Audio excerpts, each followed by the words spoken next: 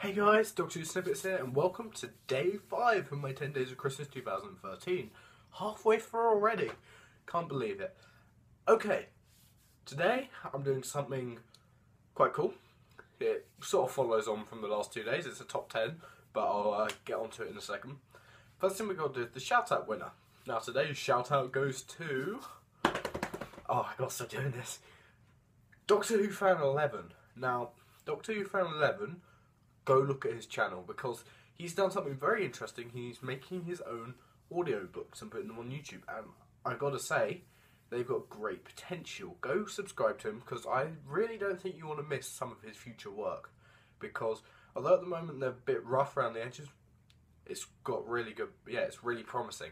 And he has also said that he's going to be making more videos more frequently, every 2 days.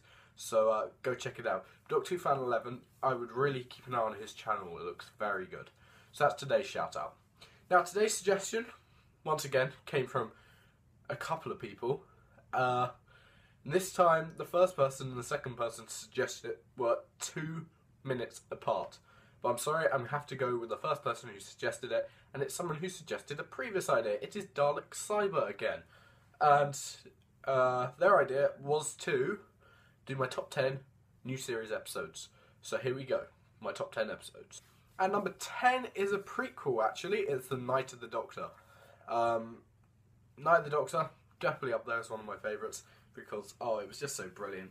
Had Paul McGann back. I remember watching it, I'm like, no! Paul McGann! Yeah, so Paul McGann has definitely made that episode for me. Just having his regeneration, it was the right thing to do. Finally clear his Doctor up. Would have been great to see him in more television adventures, but just having his regeneration made the episode for me, and it was really brilliant that they actually went to the effort of making a prequel to John Hurt's Doctor by actually bringing about the 8th Doctor, and Paul McGann always said he'd be happy to do it, so I'm glad they went to the effort of doing it. And number 9 is The Angels Take Manhattan.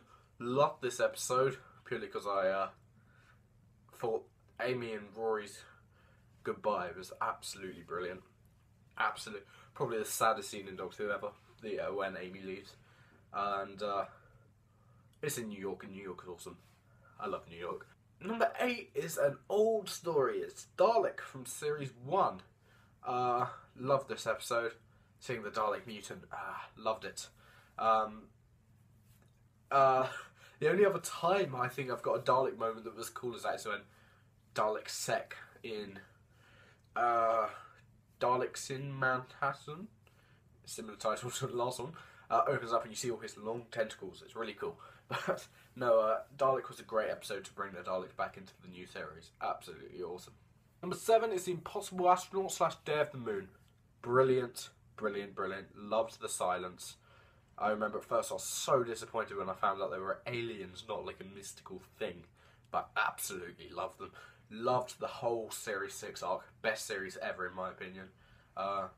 With just like, when are we going to get to what happened with the astronaut in the first few minutes of the show? It wasn't answered to the end.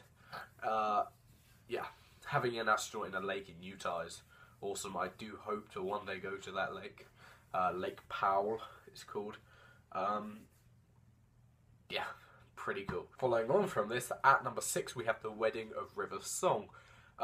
This episode was great because it basically just revealed everything we've been waiting for 6 months.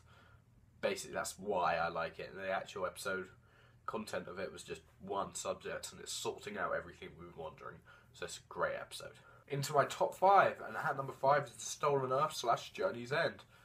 Brilliant. These are my top 10 episodes, so obviously they're all going to be brilliant. But put all of the characters from spin-offs and everything together, and then just having Davros again, Rose again, even though they keep trying to bring Rose back, and now it's just like, okay, her story's over. Bye. That was years ago. But back then it was really awesome to finally see Rose back, and the real Rose, not some weird Time Lord Bond Galaxy Eater thing. And having a regeneration cliffhanger at the end was like, lots of us genuinely thought David Tennant would be leaving. Thought it was going to be a massive surprise, but obviously, hand in a jar, and sorry, he fell over. And apparently that is going to be counted as a full regeneration in this year's Christmas special. So that is number 5. At number 4, we have the 11th Hour. Lovely episode. I love all episodes with a brand new Doctor, like still in his predecessor's clothes. Awesome episode, Prisoner Zero, and having silence mentioned right from the start. Matt Smith's reign era. Alright, Rain will do. He is a god. Yeah, no, 11th Hour, definitely one of my favourites. Into the top 3, and at number 3, we had The End of Time Part 2. Awesome conclusion for David Tennant.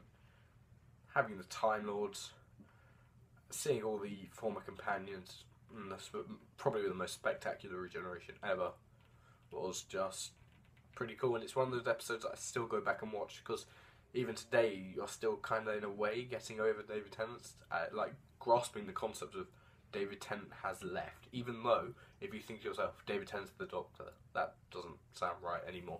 But the fact he's left still sounds a bit weird. It's kind of hard to explain. Maybe it's just me. At number 2, we have Utopia. Loved it. Bringing Captain Jack back and having Derek Jacobi as Professor Yana and John Sim, the regeneration of the Master.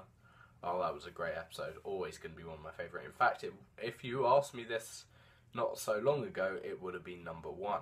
But it has been replaced by number 1, which is, obviously it's The Day of the Doctor. Number 1 is The Day of the Doctor. I know lots of people were disappointed by it, and it's mainly the classic series fans. Now, don't get me wrong, I love the classic series, but I know lots of people who are very disappointed by the new series because they love the classic series, and fine, fair to them. But I found The Day of the Doctor absolutely flawless in almost every way. The only bit that annoyed me was the fact they just seemed to leave a load of Zygons in the Tower of London. It's like, sorry, did I miss something? But it was absolutely incredible. Loved every minute of The Day of the Doctor.